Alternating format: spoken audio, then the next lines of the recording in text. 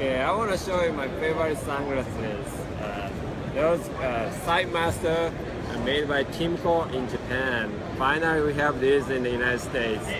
But I have been using more than 10 years, and those lenses made of glass lenses. And the difference is I can see much clearer compared to plastic lenses.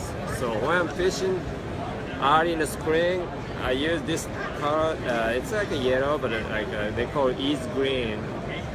And sight fishing, like I said, rainy days, early in the morning, especially in springtime, this is my favorite color. So it's so light, you know. They call it East Green. This is one of my favorite. So I have one this in my boat, and this one is my second favorite one.